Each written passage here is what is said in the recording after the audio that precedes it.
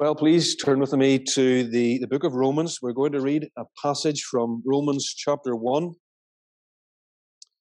I'll be mentioning a number of verses taken from Romans chapter 1, not speaking directly from Romans 1 this evening, but I will be referring to a number of verses from this chapter of God's Word. Romans chapter 1, and we are going to read from verse 16 through to the end. Romans 1 from verse 16. It's on page 1144 if you're following in the Church Bibles, page 1144. Romans chapter 1, and we read from verse 16. I am not ashamed of the gospel, for it is the power of God for salvation to everyone who believes, to the Jew first, delivered first of all, as we know, to the Jews, but also to the Greek. For in it the righteousness of God is revealed from faith for faith. As it is written, the righteous shall live by faith. For the wrath of God is revealed from heaven against all ungodliness and unrighteousness of men, who by their unrighteousness suppress the truth. For what can be known about God is plain to them, because God has shown it to them. For his invisible attributes, namely his eternal power and divine nature, have been clearly perceived ever since the creation of the world, in the things that have been made. So they're without excuse.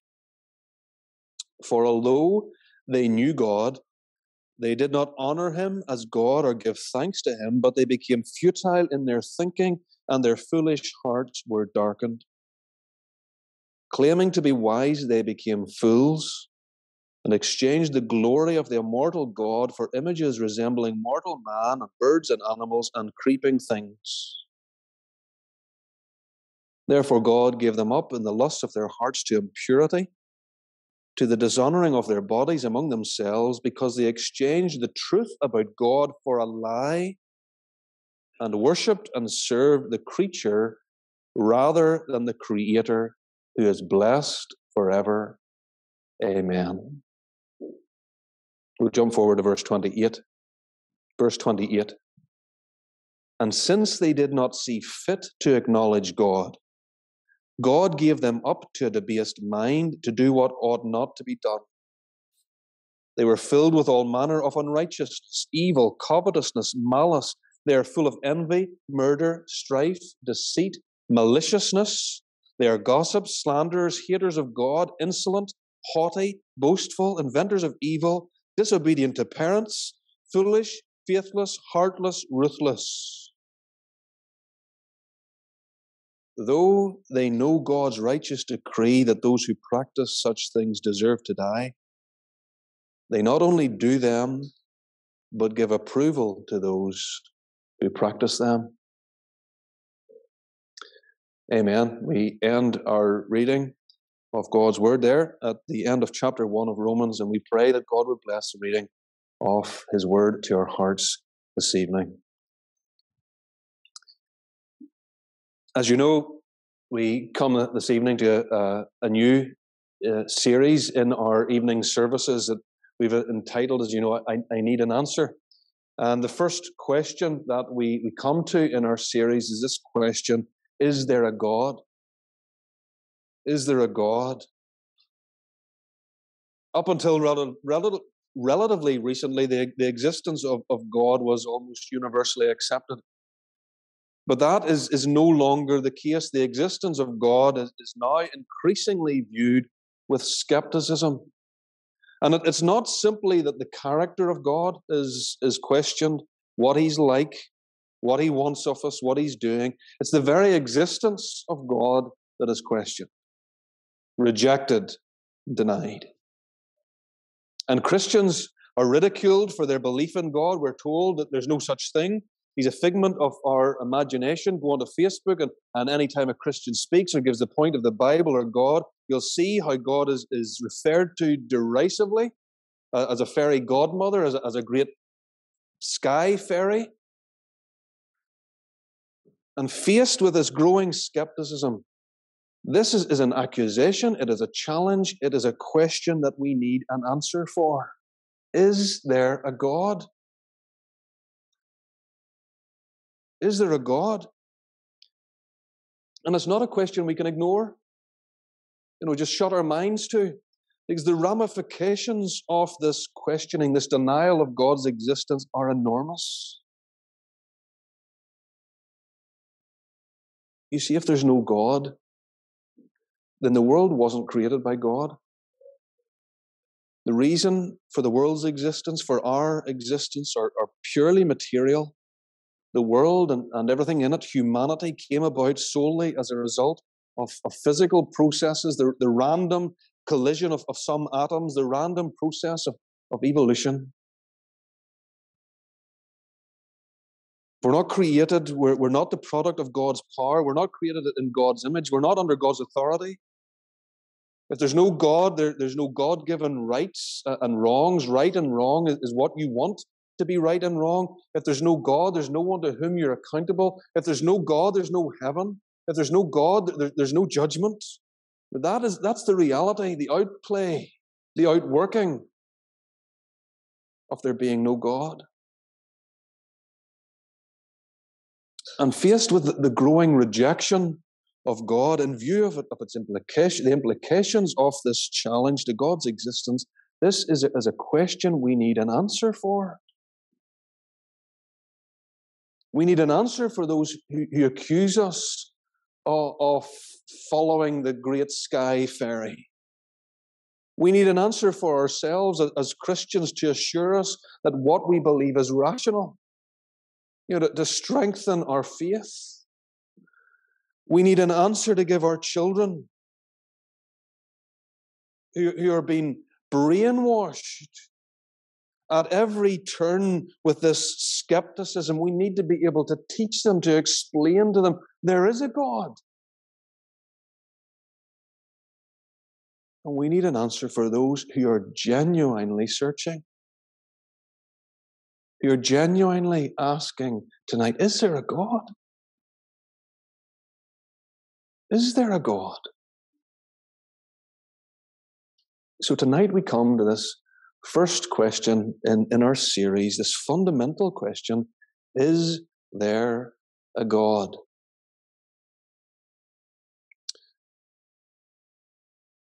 We start with something that maybe you think, where is he going with this? But bear with me, you'll see how this works out. I want you to imagine in your mind's eye a 15-year-old boy telling his schoolmates that he has a girlfriend. Going to his school friends on Monday morning and telling them with great delight, I have a girlfriend. And as any of you who have been a 15-year-old boy will know, that announcement will be greeted with one of two reactions. One of those reactions we could characterize as congratulations and questions. Nice one, where did you meet her? What's she like? Those sorts of things. The other reaction we could characterize as disbelief and derision. No chance. Look at the state of you. You can't even talk to a girl, let alone have a girlfriend. You've made her up. She's imaginary. Prove it. And there's an easy answer to that disbelief and derision. He can prove that he has a girlfriend, that she is real, very simply by introducing them to her. Here she is. This is the girl that I've been telling you about. This is my girlfriend. She's real, not imaginary. Now, the problem for us as Christians, when people say there's no such thing as God, that he's made up and he's imaginary, we can't do that. We can't take them and point them to a physical God and point out God physically and say to them, there he is, this is God. He's real. And people who don't believe in God, they say, well, that's because he doesn't exist.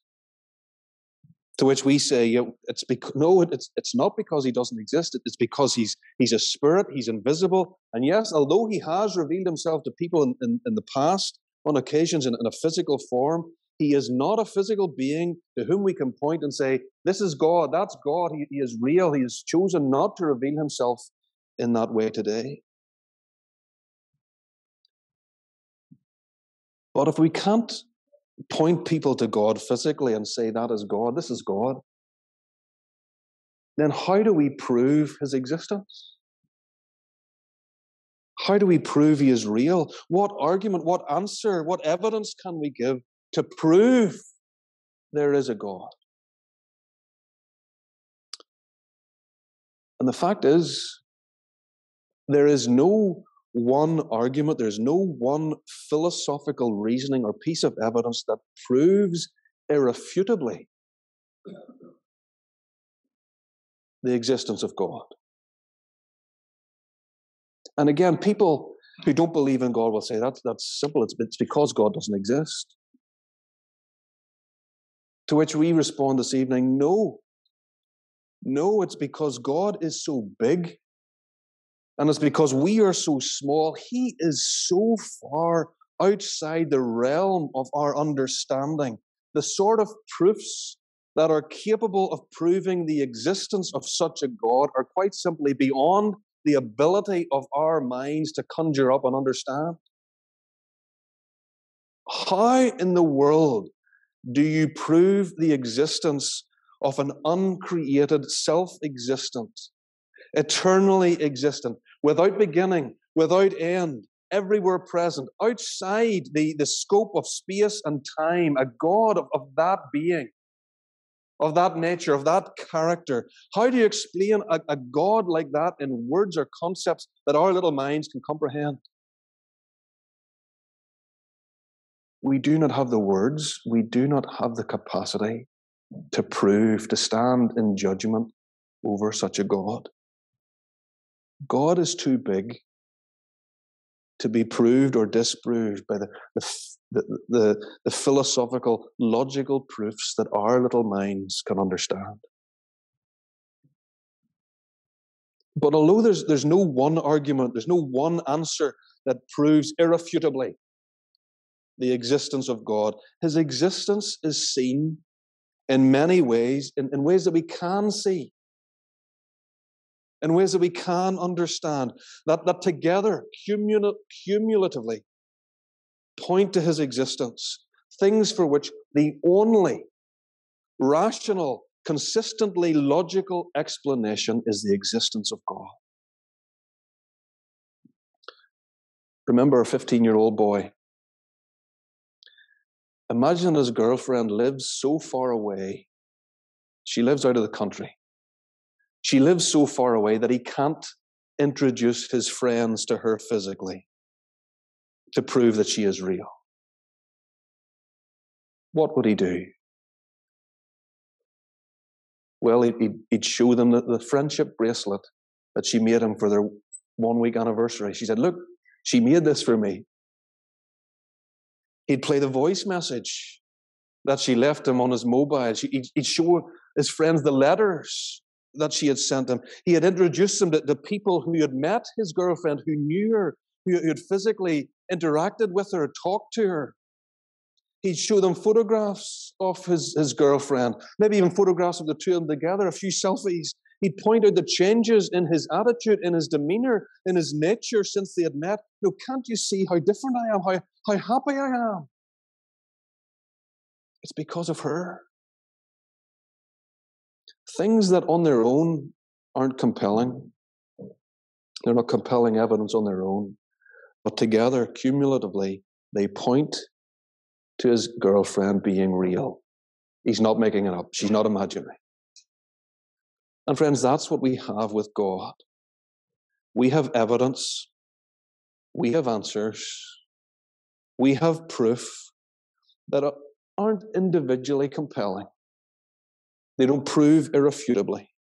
But taken together, taken cumulatively, the only rational explanation for all of these pieces of evidence is there is a God.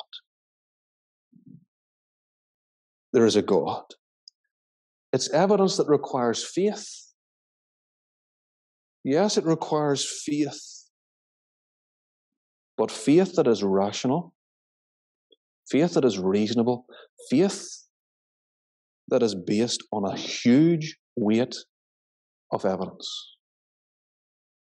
We're going to consider 5 pieces of evidence tonight that point to the existence of God, the only rational explanation for which is that God exists. And I'll give you these 5 pieces of evidence before we work through them so you know what's coming.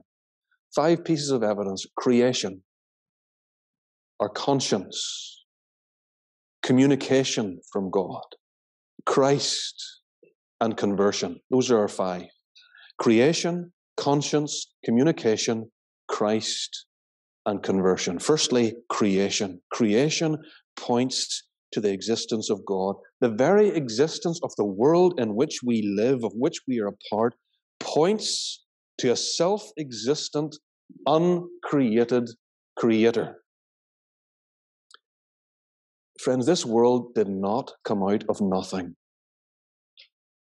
It did not come out of nothing. That is an impossibility. Something cannot come from nothing. If there's nothing now, there always was nothing, and there always will be nothing. That's a fact. So if you have something, as we do have, look around, we have something in this world. There is something material that exists here and now. Then we know it had to come from something. It couldn't come from nothing. And the fact that we have something today proves that there was never nothing. If there ever was a point where there was nothing, nothing is all there would ever be. And when you boil down all the possible options for the existence of the world, we are left with but 2. There are 2 possible rational explanations for the existence of our world. Either, firstly, it always existed, or the material that made up the world, of which the product is the world as we know it today, it always existed.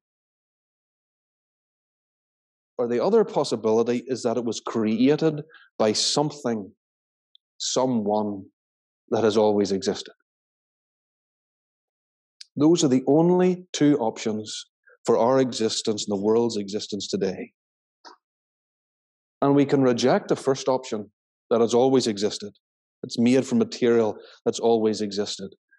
The characteristics of matter as studied by scientists show that matter breaks down, that it degrades, it decays, it deteriorates, characteristics that, quite frankly, are incompatible with being eternal.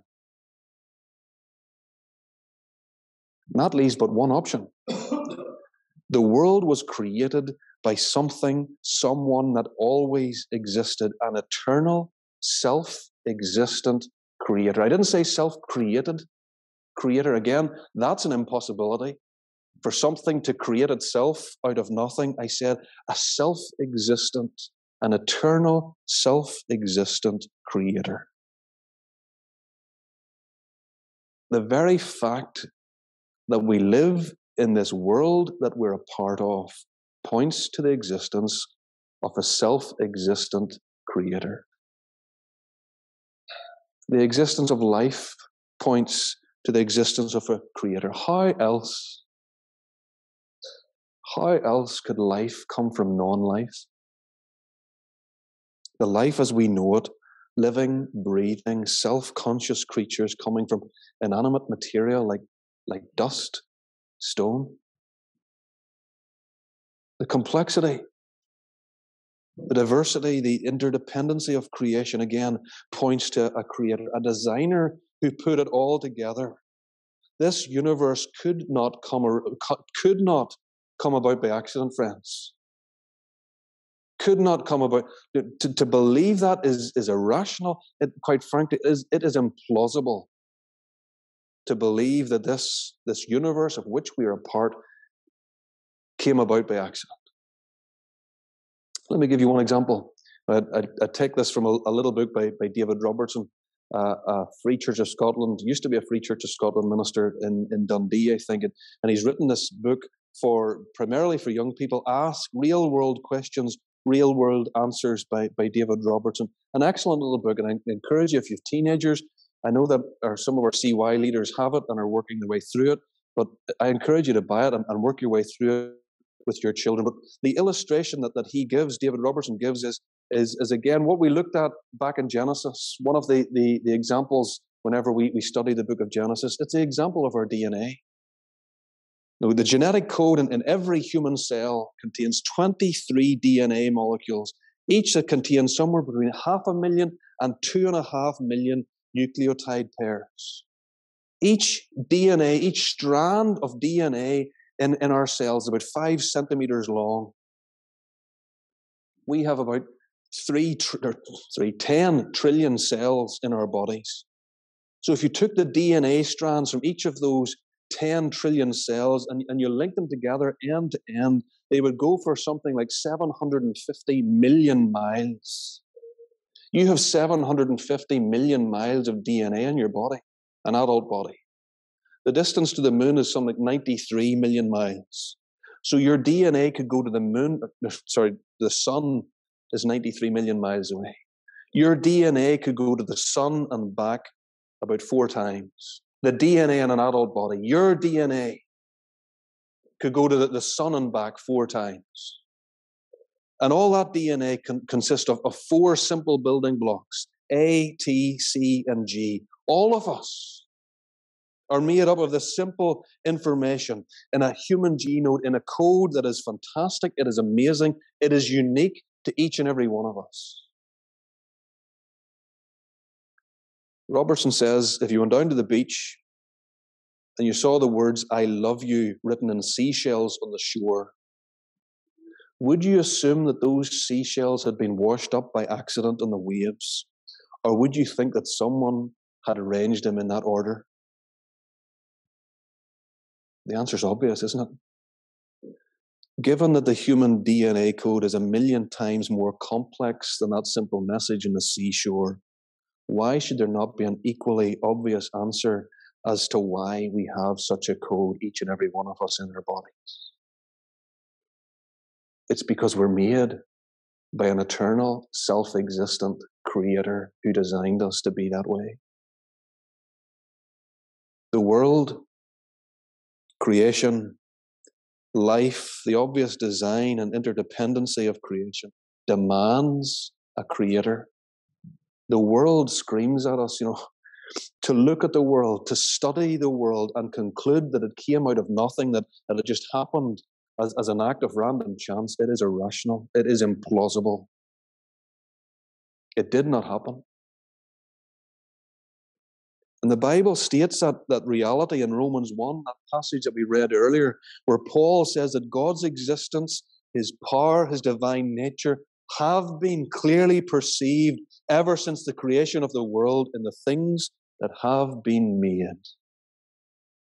The things that we see around us each and every day, they are evidence of a creator.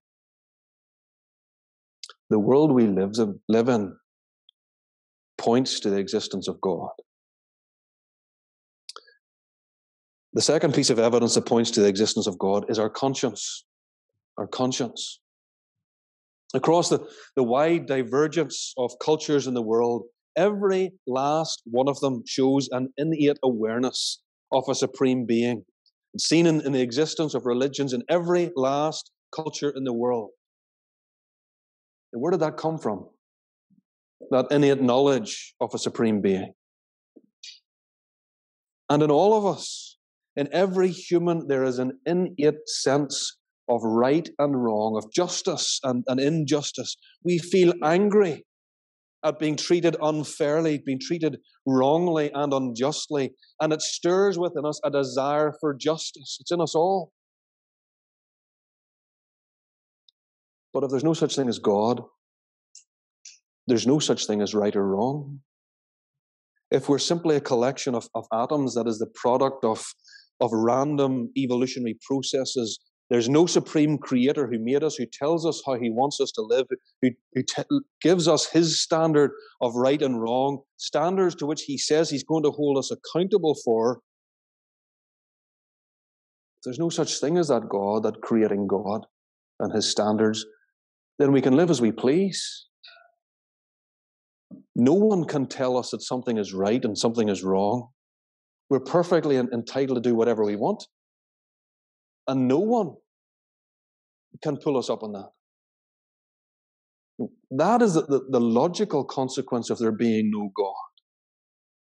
If there's no God, then no one can tell President Putin tonight that it's wrong to kill innocent civilians in Ukraine, that it's wrong to bomb hospitals, that it's wrong to launch chemical warheads against cities in Ukraine.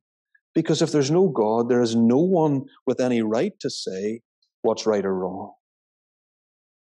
You and you alone are the only arbiter of what's right and wrong in your life. And yet within us all, there is an innate sense of right and wrong. We know those things that's happening in Ukraine are wrong. We all expect to be treated a certain way, and we know we have a right to be treated a certain way. The very fact that we label things right and wrong, that we know innately right and wrong exists, that we try to do right, we try to avoid wrong, and we know that those who do wrong should be punished, it points to the existence of a God who has implanted his knowledge, his standards of right or wrong in the very core of our being. And every time you put on the news and you hear a family of a murder victim call for justice, every time you hear the victim of a burglary condemn those who have stolen from him, every time you're stolen from, or you're lied about, or you're wronged, or you're treated unfairly, and in a sense of unfairness you cry out for justice, it is an acknowledgement that there is a God who has implanted his sense of right and wrong in your conscience, in the very core of your being. The innate knowledge that we have, all of us, of what is right and what is wrong, our consciences prove that we are not the result of some evolutionary process of chance. We are not the result of the survival of the fittest. We know, the survival of the fittest is wrong. Because otherwise, we would have no problem sitting back in our armchairs tonight and just waiting for the emergence of the fittest in Ukraine. For the biggest and the baddest to win. We would be content with that. If survival of the fittest was right. But we know that what's going on there is wrong. Very wrong. And that proves there is a God who has implanted his sense of right or wrong, his standards of right or wrong in each and every one of us. And there's no firm basis without God. There is no firm basis for saying anything is right or anything is wrong, for demanding justice, if there's no God. Our consciences, our innate knowledge of right and wrong, justice, our cry for justice, points to the existence of God. Creation and conscience. Thirdly, communication. The third piece of evidence that points to the existence of God is communication. And I'm thinking here of God's communication. God's communication. The same way that his girlfriend's voicemail messages or her letters to him points to his girlfriend's existence, so too God's communication to us points to his existence. How has God communicated with us, you might ask? Well, he's revealed himself to people in the past. He has communicated directly. He has spoken, talked directly to people in the past, people like Adam, Abraham, Moses, David, Samuel, other prophets. And what God spoke to them, they wrote down, they recorded for us in this book, the Bible. In the same way That you can read today the words of Julius Caesar.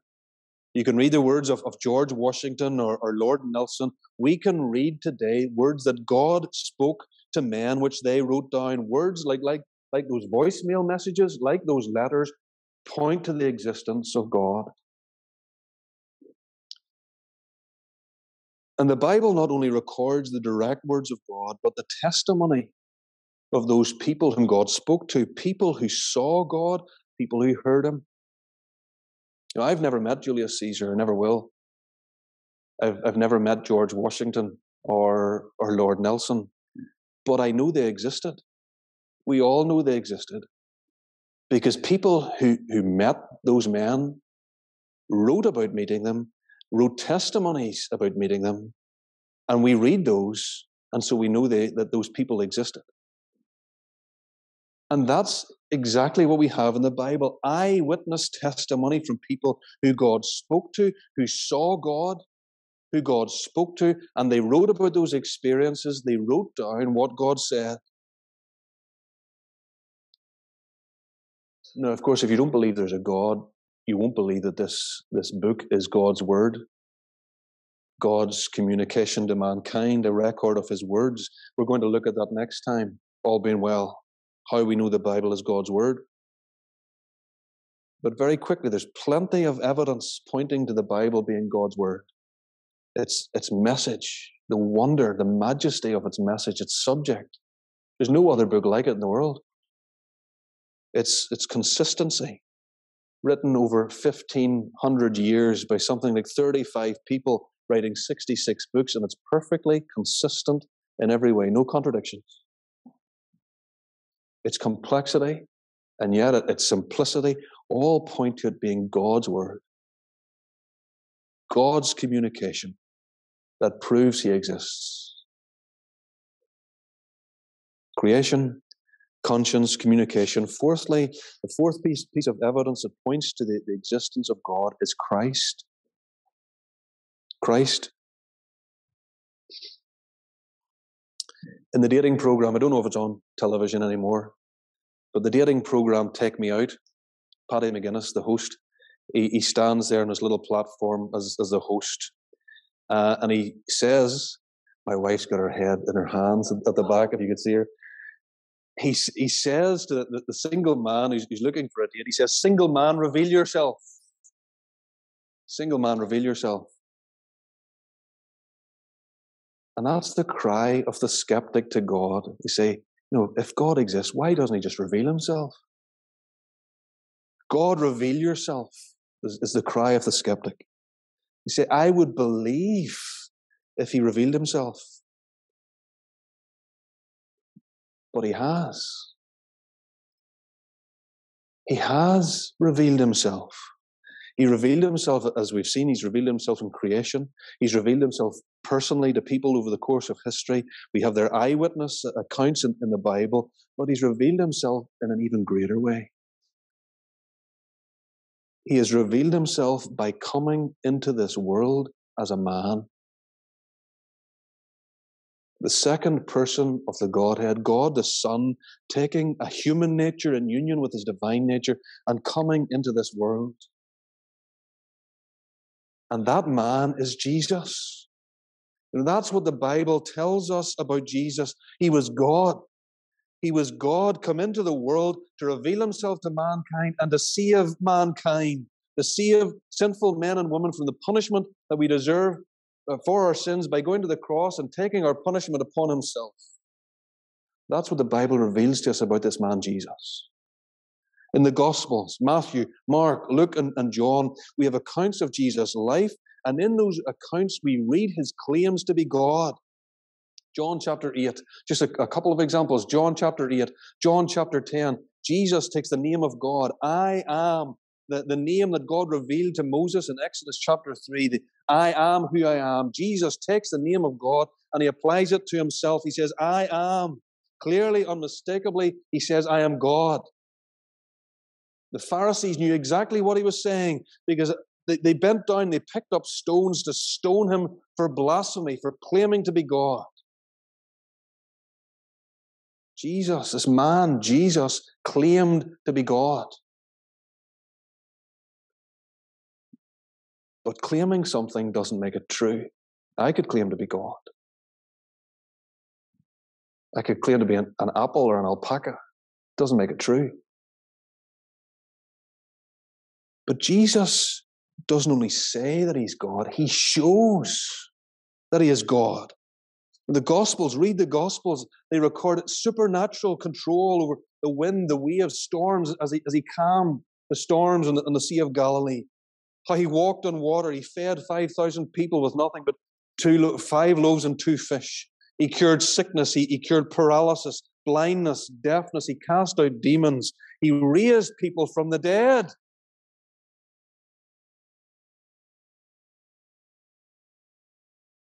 He did things that no ordinary man, no mere man could do. Things that only God could do. He did. Proving that he's God. Now, to that, many people say, nonsense. Nonsense. Gospel, it's the Bible. It's nothing but a fairy story. And again, we'll look at that next time. But very quickly, these gospel accounts, they are histories, they are biographies of Jesus' life that are written by eyewitnesses, people who saw him, who spoke to him, who heard him, who sat under his ministry, who watched him, listened to him on a daily basis.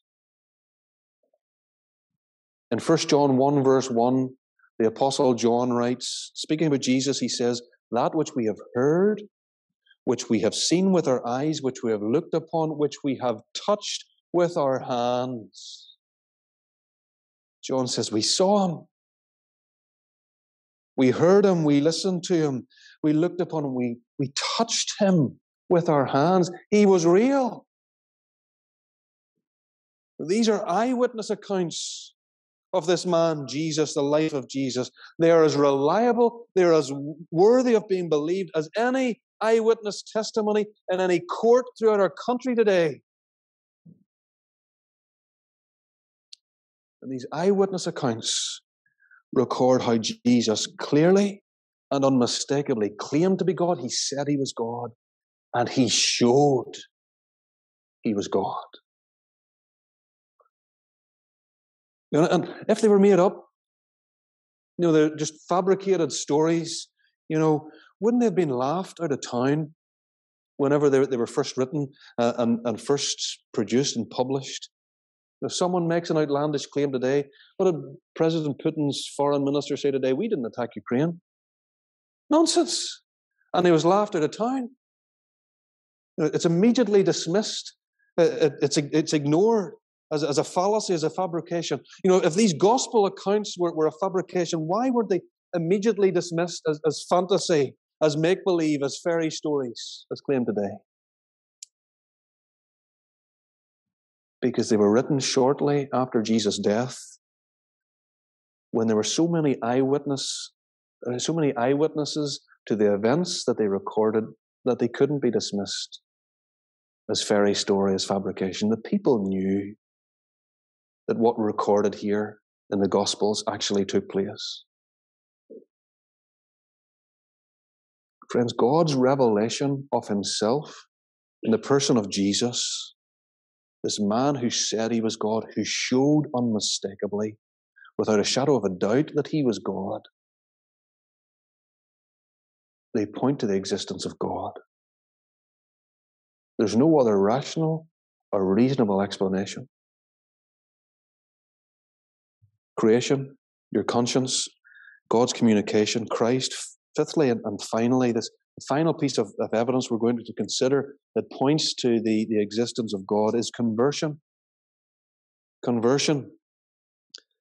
That dramatic change in the 15-year-old boy. You parents who live with teenagers, adolescent teenagers, the solemn demeanor.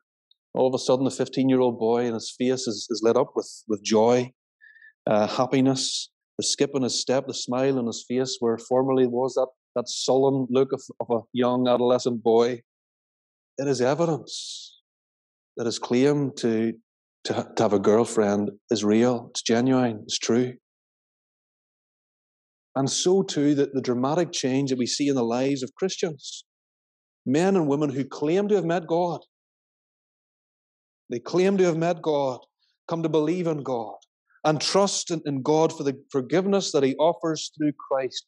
The dramatic change, the complete U-turn, the turnabout in their lives is evidence for the existence of God. We just think about the turnaround, the change in the disciples. Men who were simple. They were fearful. They were timid. They were inarticulate. They were selfish. Self-obsessed men. And they were transformed, completely transformed into bold, selfless witnesses. Men who were prepared to die. Men to a man, I think, all but one who did die because they refused to deny Jesus claimed to be God. Completely transformed. The Apostle Paul, a convinced skeptic. He didn't believe one word that came out of Jesus' mouth, and he set out to crush, in fact, to kill those who believed and spread the lies that Jesus has said, as he thought. But when he met Jesus on the road to Damascus, he was completely transformed to the most committed follower. Instead of putting his followers to death, he died. He went to death gladly, proudly, in Jesus' name. What can account for such a dramatic conversion and turnaround but the transforming power of God doing in people's lives, transforming them as He promises in His Word? And it's a transformation we see not only in the Bible, not only in the lives of these people recorded for us in Scripture, it's a transformation we see recorded throughout history. Skeptics turned into believers, fearful men and women becoming fearless, ardent agnostics and atheists transformed into the most ardent of adherents, selfish, self-serving, self-seeking, sadistic men and women transformed. A transformation pointing to the transforming power of God. Read a biography of Isaac Newton, a slave ship captain, an evil, wicked, brutal, murderous tyrant. And read about what happened when he came into contact with God. God spoke into his life, the transformation in his life. Amazing grace, how sweet the sound that saved a wretch like me. I once was lost, but now I'm found. Was something, but now I'm free. Completely transformed, turned around when confronted by God and Christ. Evidence of the transforming power of God. And all of those conversions, the transformation in these people's lives, it's not the result of psychosis or psychological episode or attempts to get their lives back on track. It's not people turning over a new leaf. It's a transformation for which there's only one reasonable, rational explanation. And it's a transforming power of God, men and women having come into contact with God and having been transformed by Him through that interaction with Him. And these conversions, every one of these conversions, from the most radical conversion to the most simple, it points to the existence of God. And friends, to say that you would believe in God, if only God would reveal Himself, I would believe Him. I believe in Him. There's not enough evidence. If there was more evidence, I would believe in God's existence. Friends, the problem is not that there's not enough evidence. There's plenty of evidence. The problem is very simply that you don't want to accept the evidence. and you don't want to accept it because of its implications.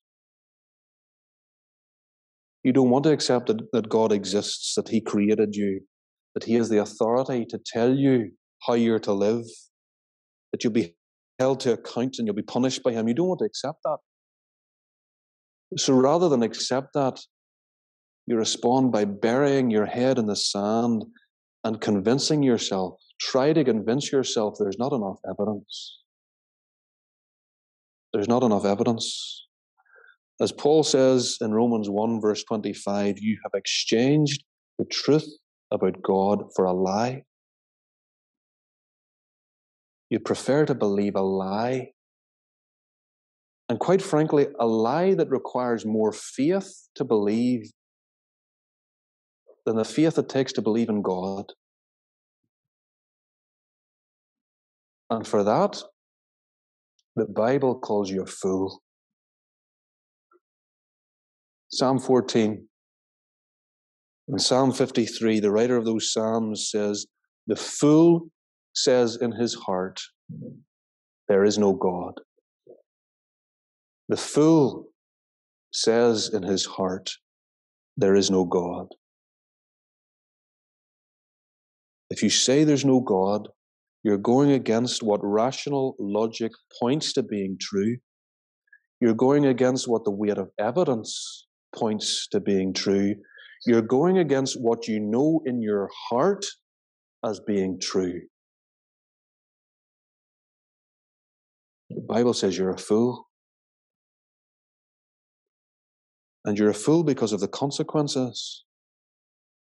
By refusing to accept what you know in your heart to be true, what rational logic proves to be true, you're condemning yourself to the punishment of God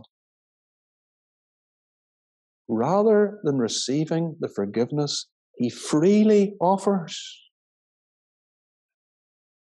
by simply accepting Him, by accepting His forgiveness, by accepting His existence and the forgiveness He offers in Christ. And one day, if you're rejecting God, you're burying your head in the sand and you're rejecting Him, you're denying His existence, one day you will stand before God and you'll not be able to deny His existence.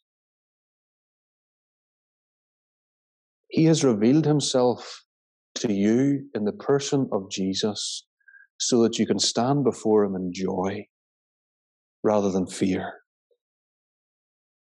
And you're a fool.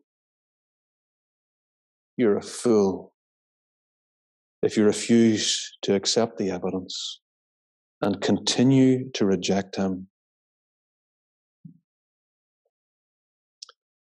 There's one more way that 15-year-old boy can convince his friends of the reality of his girlfriend. He can pick up his phone, he can ring her, and he can hand it to his friends and say, speak to her, talk to her. And friends, that's as true of us tonight. If you're searching for God today, genuinely searching for God, you don't know if there's a God, but you're searching for the answers, you can do that very thing. You can speak to Him. You can speak to Him. Talk to Him in prayer. Ask Him to reveal Himself to you, to convince you of His existence. And friends, that is a prayer asked genuinely and sincerely that God delights to hear and answer. So if that's you tonight, talk to Him. Ask Him to reveal Himself to you, that you might know in your heart that He is real and you're right with Him. Amen.